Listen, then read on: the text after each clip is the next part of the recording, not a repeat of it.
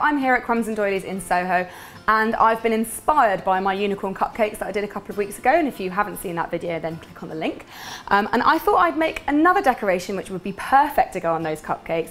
And I've been inspired by Catherine Sabbath, who you may know from Instagram. She's an amazing cake baker and she has a really good Instagram feed, so go and check that out. And she makes these brilliant chocolate shard bark things, and I'm going to show you my way of making a magical chocolate bark, so here goes.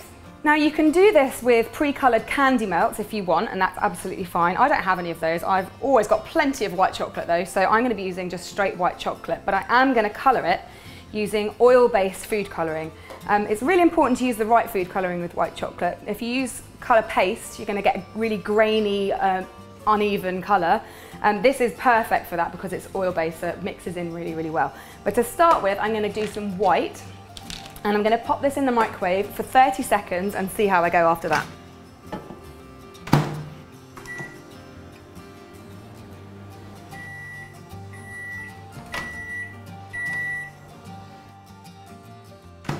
So my first round of chocolate, I've got about 200 grams. There's going to be 400 grams in total, and I've got this size tin, which is about 10.5 by 6.5. But obviously, if you're using a slightly bigger tin, use a bit more chocolate. Now, after its first blast of 30 seconds, it's important to give it a stir, even if it doesn't look like it's started to melt. That way, it'll melt really evenly.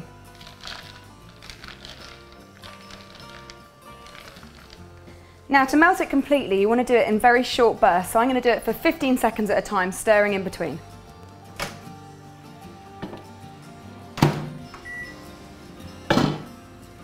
Okay, so it's pretty much there. If you've still got a few tiny nuggets of chocolate, don't worry, just keep stirring until it all melts in, and then you'll have a nice fluid, liquid white chocolate that isn't too hot. So that's my white base colour. I'm also going to do pink and green, but I'm going to do those in smaller amounts. So I've got 100 grams of white chocolate in this jug and 100 grams in that jug, and I'm going to just melt them separately.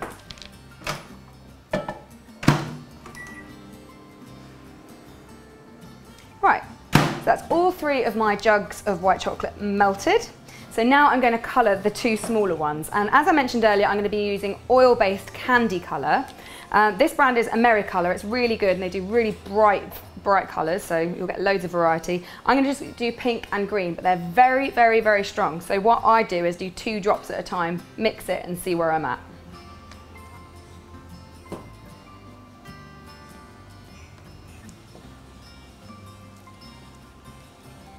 Now it's already looking a really pretty shade of blush pink, but I want it something a little bit stronger, so I'm just going to pop another couple of drops in.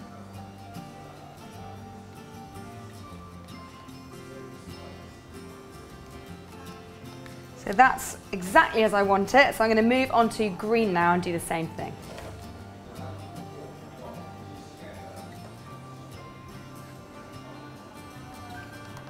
Right, so that's my 2 colours prepared and ready. So now I'm going to start making things exciting. So I'm going to start with my white chocolate. I'm just going to pour that into the tray. I don't need to prepare it, it's a non-stick tray and it will come out really easy once it's set.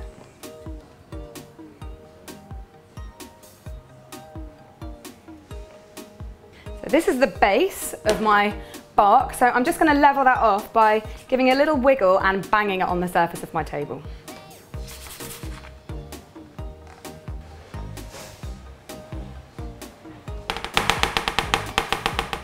So with the base of my tray covered, I'm then going to move on to the coloured stuff, and I'm just going to pour blobs of it randomly all over the top.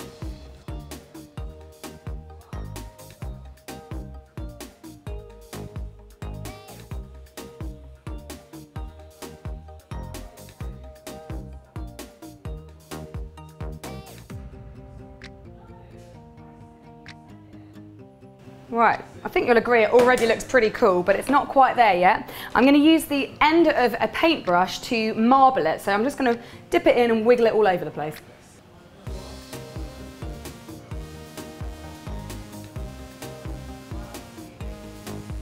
So you don't want to marble it too much because obviously it will then just all mix together and go a kind of murky colour. But once you're satisfied with the amount of marbling, it'll be a little bit uneven from where the paintbrush has pushed it all about, so just whack it on the top of your table just to level it off again. Now we could stop there, it looks pretty cool as it is, but I think you'll agree it could probably get better. Now the secret to really cool magical bark is the toppings. So I have loads of different ones. The more the merrier. I've got different sizes, different colours. So I'm just going to start by sprinkling a few of those on.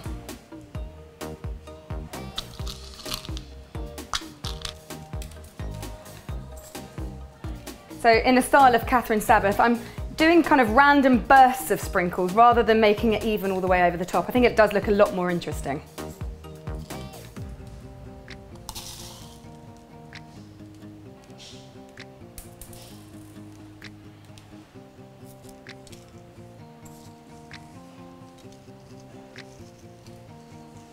And that looks amazing. So now I just need to pop that in the fridge for about 5 or 10 minutes just to set.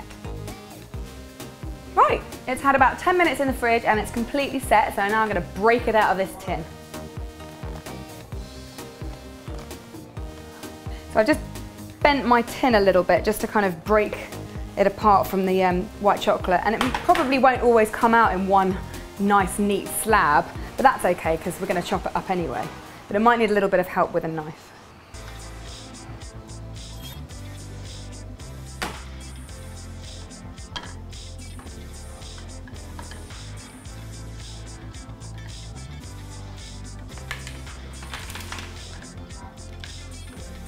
And that is a big old pile of delicious magical chocolate bark. You can eat this, you can break it up and give it to your friends, or you can stick it on a cake or into a cupcake to make it super, super colourful and magical. That's it. So there it is, my delicious magical chocolate bark, which is making this cupcake look even more special, and it's going to make your cupcakes look brilliant. And I hope you've enjoyed this video as much as I have, and don't forget you can subscribe to my channel by clicking on the link at the end. That way you'll get a nice little alert every time I do a video. I'll be back next week with another recipe video for you guys, so until then, see you soon.